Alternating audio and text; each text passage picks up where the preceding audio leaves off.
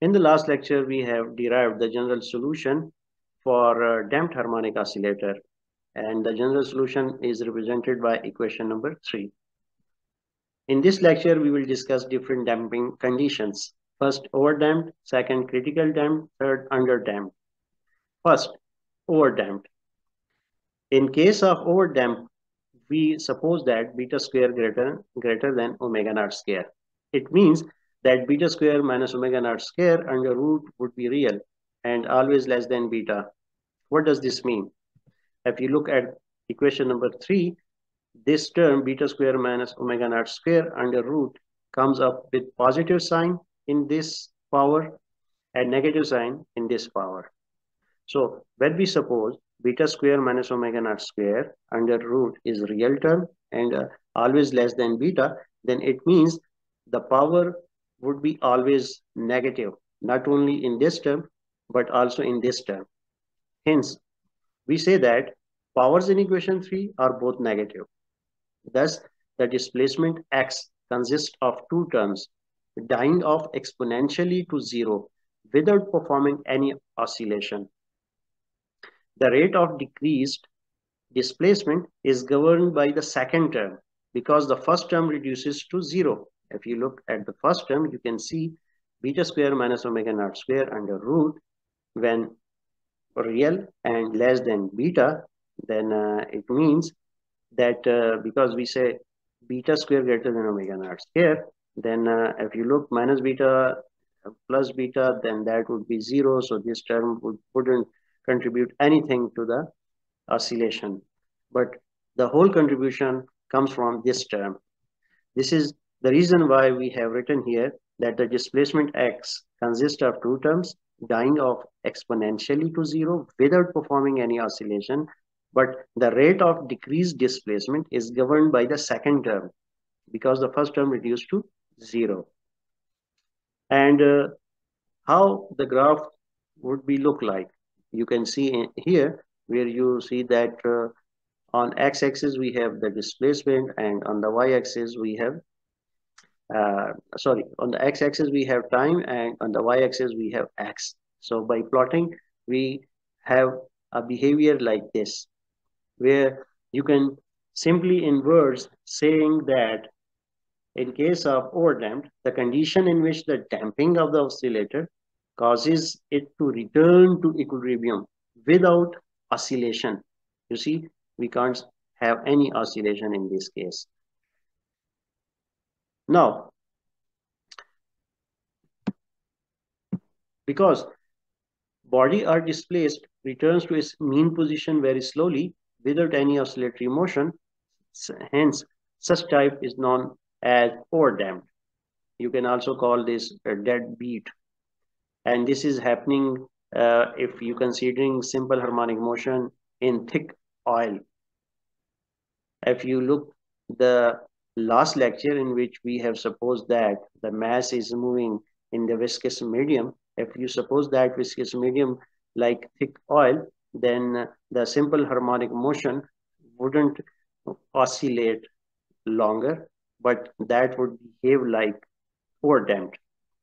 Now, in case of critical damping, we suppose that beta square equals omega naught square. So in case when we suppose beta square equals omega naught square, equation 3 tends to x equals a e power minus beta t plus a to e power beta t. Because e power minus beta t are common in both terms, hence we can write a1 plus a2 into e power minus beta t. Now, once we have this term, now you can see that simply this behavior showing that the graph would simply goes down and decrease up to zero. But if we now suppose that beta square minus omega naught square under root doesn't equal zero, but it equals some small amount that's supposed to be h, which tends to zero, then in that case, x equals a1 e power minus beta plus h into t plus a2 e power minus into b minus h into t. We just introduce h in this equation. By doing this, we get e power minus beta t as a common from both terms, and finally we get these two terms out of this equation. Further, now when we extend e power ht in over here and also e power minus ht over here, then doing some calculation, finally we get e power minus beta t into, suppose a1 plus a2 supposed to be n plus mt, where m supposed to be a minus at. So if you look this equation now, we have here e power minus beta t into this term. Now what will happen when there is a time variation? So we can say that when t increases, e power minus beta t decreases, and n plus mt increases, and the damping is supposed to be critical. Thus, the motion becomes aperiodic or non-oscillatory. That is how it looks like in case when we plot this. You can see here, in case of critical damping now, that underdamped system will oscillate through equilibrium position. Critical damping. In critical damping case now, the critical damping returns the system to equilibrium as fast as possible. So it means that the condition in which the damping of the oscillator causes it to return as quickly as possible to its equilibrium position without oscillating means back and forth about its mean position. So this is how you can say that in case of overdamped system, an overdamped system moves slowly towards the equilibrium, but in case of a critical damped system, a critical damped system moves as quickly as possible toward the equilibrium position without oscillating about the equilibrium. So this is the main difference between overdamped and critical damped cases. Now, the third one, in which we now suppose beta square less than omega naught square. So by supposing beta square less than omega naught square means beta square minus omega naught square under root would be imaginary term. So by taking this supposition now, the equation 3 will update like x equals a1 e power minus beta plus iota into omega naught square minus beta square under root into t.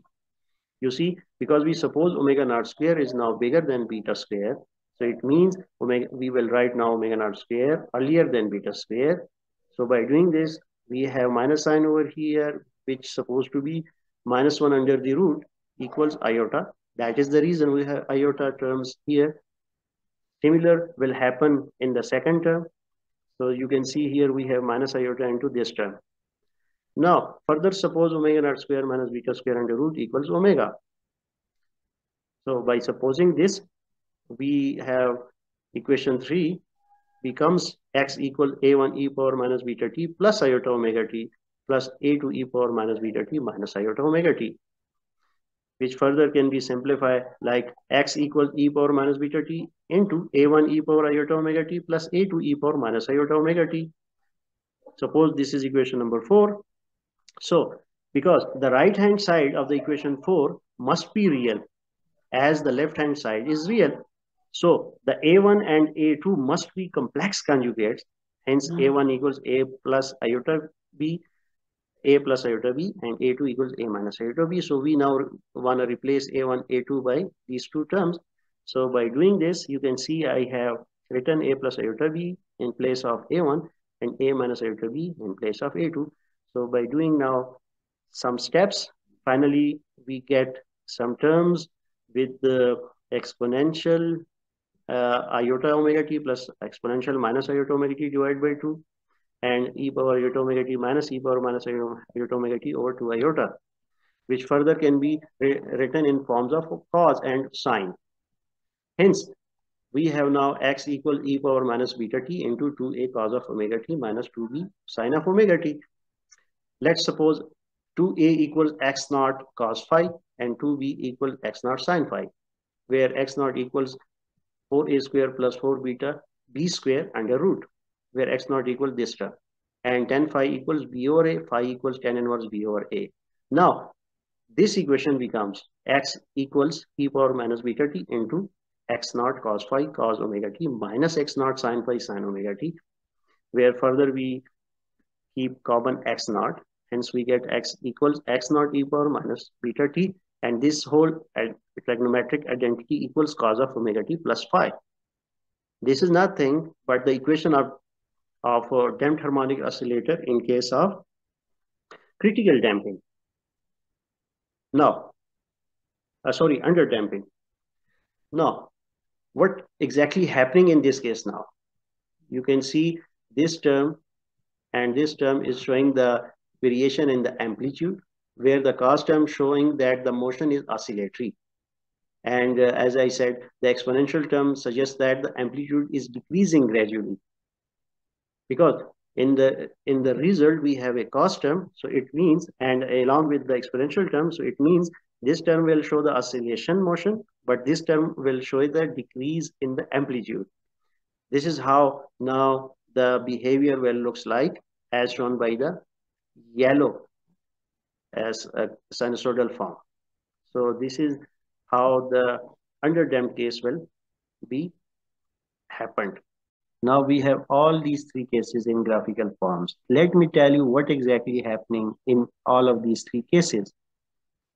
Critical damping returns the system to equilibrium as fast as possible. Underdamped system will oscillate through the equilibrium position. An overdamped system moves slowly towards the equilibrium than one that is critically damped. This is exactly the difference between all these three cases.